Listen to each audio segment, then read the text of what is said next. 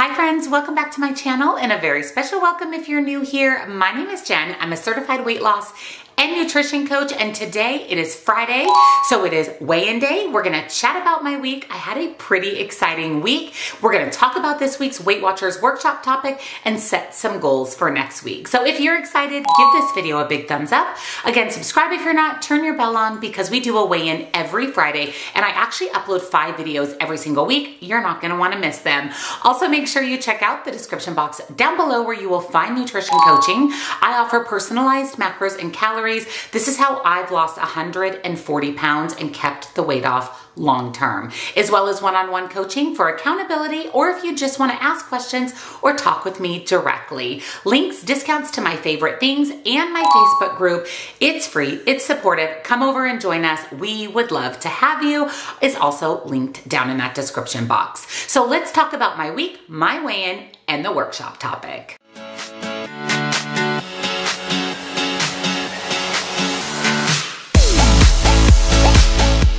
Happy Friday, friends. I hope you had an amazing week. Like I said, I had a really good week. I actually had a soul-fulfilling, exciting week, which is something that I haven't had since plastic surgery. I am officially just over 6 weeks post-op. Although 6 weeks is a long time, it definitely feels longer. I mean, more like 6 months, 9 months, a year. It definitely feels longer than 6 weeks, but I've turned a corner in my recovery. I would say that I'm feeling about 95% back to normal. I'm in the healing stage now. So all of the incisions are itchy and scabby and a little bit uncomfortable. I am still having to wear my support garment for my breasts for about another 2 weeks. She recommended about 8 weeks, which is fine by me because it's pretty uncomfortable without it. And I definitely need that added support to help fluff those implants and drop them into place. One thing that I've noticed since my surgery is that I'm having a little bit harder time sleeping organically. I can often fall asleep, but again, I'm having a hard time staying asleep, and then I'm waking up in the morning not as refreshed and normal. So I've really heavily been relying on STELLACE. Now, a lot of you guys have reached out to me.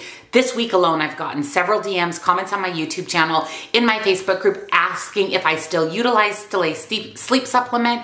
And the answer is yes. This little guy right here is my baby. This is how I not only fall asleep, but I stay asleep and I wake up refreshed because I need to be refreshed because I am extremely busy and I need the best sleep possible. Not to mention, inadequate sleep doesn't benefit our weight loss journey. So a little bit about STELLACE night capsules. They help you drift to sleep, stay asleep, and wake up in your natural flow. They contain bioactive adaptogens, nootropics, and botanics to engage every part of sleep health, made for a sustainable sleep cycle. They're vegan, there's no artificial colors or flavors. They contain valerian root and hops, and melatonin. You simply take 2 capsules about 45 minutes before you go to sleep, and I sleep like a baby. I actually forgot to take these when I traveled to Mexico for surgery and regretted that decision. And since I've gotten home, I've really been relying on these for good quality, peaceful sleep. I do have a discount code for STELLACE. I'll link it down below for you.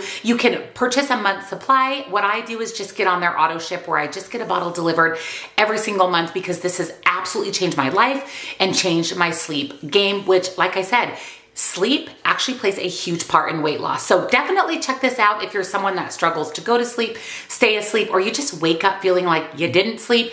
You definitely need STELLACE in your life. STELLACE has really come in handy this week for me because, like I said, I have had a really exciting week. I am not cleared to work out or go back to normal life really until tomorrow, July 1st. However, I'm not quite sure that I'm ready. Now, I'm ready to go back to the gym and lift weights. I'm going to obviously have to modify my workouts a little bit. I am actually able to lift my arms over my head. A little bit more on that here in just a second. And then I think I'm ready to go back to boot camp, but again, I'm just going to have to make several modifications. I don't see myself doing burpees. I don't see myself doing a lot of over the head movements with weights yet. We'll just kind of have to see. I'm going to be listening to my body and making any adjustments or modifications that I need to make. But I have been able to really get out and move my body. I've been walking at least 6 days a week, sometimes 7 days days a week. And this week I'd had quite a big NSV, or quite a big milestone in my recovery. So on Monday, I got up bright and early and headed to Tucson to hike Tumamoc Hill, which is basically a mountain. I climbed to the top of Tumamoc Hill on Monday and it was glorious. It was absolutely beautiful. It was just under 80 degrees, but there was a little slight breeze. She was warm, but it was absolutely stunning, and the views made it worth it entirely. I climbed all the way to the top, enjoyed the views, and then walked back down. At the top of Tumamoc, you actually touch the gate, which is a sign, a rite of passage, basically that you made it to the top. And then I was able to take this photo here where I raised my arms over my head for the first time since surgery. And it was a huge, huge milestone. It was a huge NSV for me. I haven't been comfortable putting my arms over my head until just this week, which is kind of in line with what the surgeon said for recovery. But it was just amazing to be able to go and be extra active, to be sweaty, to get my heart rate elevated, and to really feel like myself again. And to be honest with you, that little trip to Tumamoc, that hike up that mountain, really filled my soul and made me excited and motivated to see what I can do with my body post-op. I also got to see some friends this week. I feel like the only friend I've seen is my husband, really, since I had my surgery. I went next door to visit my neighbor. I got to hold her baby Ireland for the first time. Ireland is about 6 weeks old. She actually had her baby 2 days before I had surgery. So me and Ireland, we're on the same schedule. She's about 6 weeks old. So I spent some time over there visiting with her.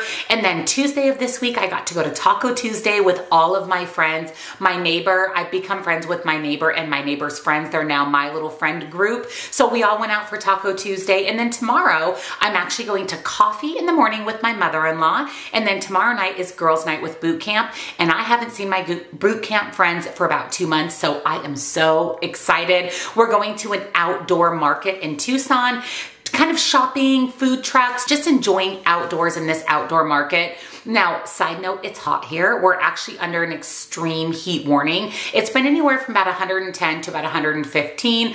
I'm hoping that it's at around 80 when we go to this outdoor market rather than in the hundreds, but it's going to be amazing and I can't wait to see them. And really, between hiking Tumamoc Hill and seeing my friends and just being out of my house really truly has made my heart so happy. And that's really led me to feeling like I'm 95% back to my normal self, which is so exciting. Before I talk about my weigh-in for the week though, let's talk about this week's workshop topic, because this is a good one. And that is a surprising way to be a little bit more active. Having trouble staying active when your usual routine is thrown off? Let's be honest, all of my routines have been thrown off. This is totally normal. We as human beings naturally take the path of least resistance. And when our routine is thrown off, especially when it comes to activity, sometimes we just throw in the towel and we don't remain active and we don't do our normal activities. But there's some things that you can do even when your routine is thrown off to stay active. Consider an activity you do instead of being active. Maybe instead of taking a walk in the morning, you sleep in,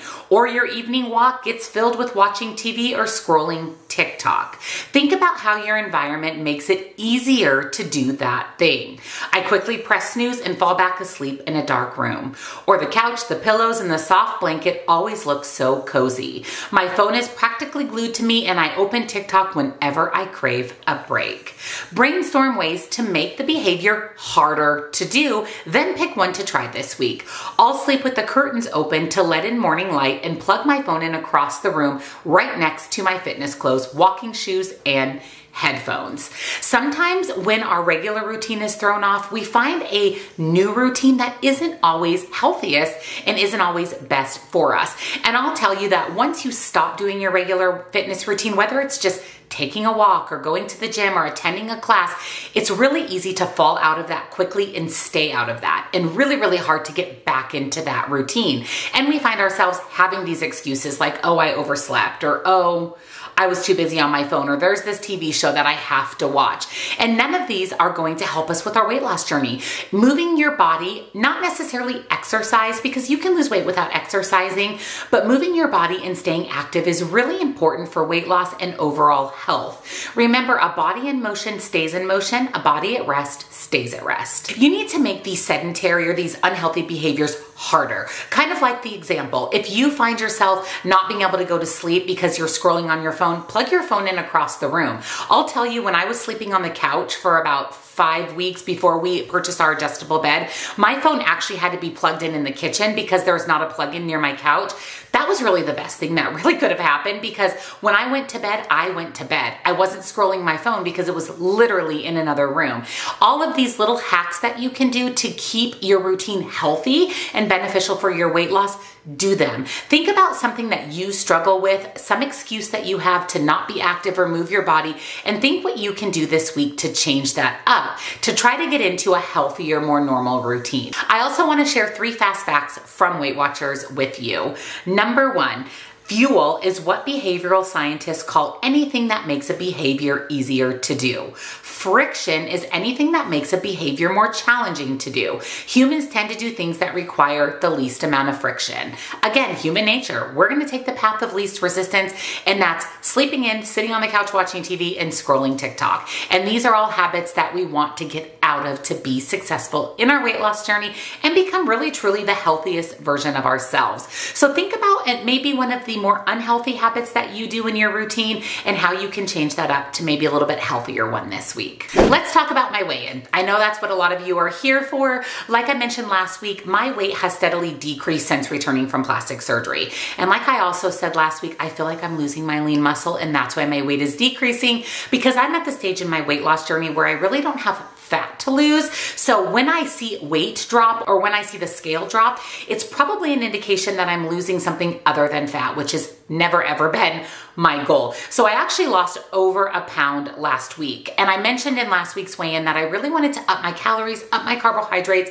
in hopes of maintaining my weight this week. One other thing that I had going for me when it comes to weight maintenance is I'm currently on my cycle. I'm actually just wrapping up my cycle, and that generally inhibits weight loss, and typically for me either leads to a little bit of a scale bump up or a maintenance. So when I stepped on the scale today, I actually am exactly the same weight as I was last week. So I didn't gain any weight. So that loss last week was a true loss, but I'm really relieved that the scale isn't continuing to go down, that it's kind of steadied itself out. And I attribute that to, like I said, being on my cycle, really upping my calories, upping my carbohydrates, because I was pretty active this week with taking that big hike and then moving my body and taking a walk every single day, with the exception of Tuesdays, which has really always been my rest day.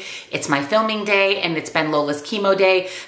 And it came in really handy this week since I took that big hike on Monday. So I'm thrilled, absolutely thrilled with the maintenance, and that is my goal moving into this next week. Maintain, maintain, maintain. Now it'll be interesting to see what happens when I get back to the gym this next week and when I get back to boot camp.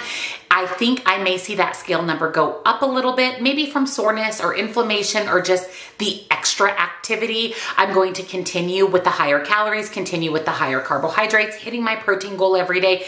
And let's just kind of see what happens. It's all really just trial and error with our bodies.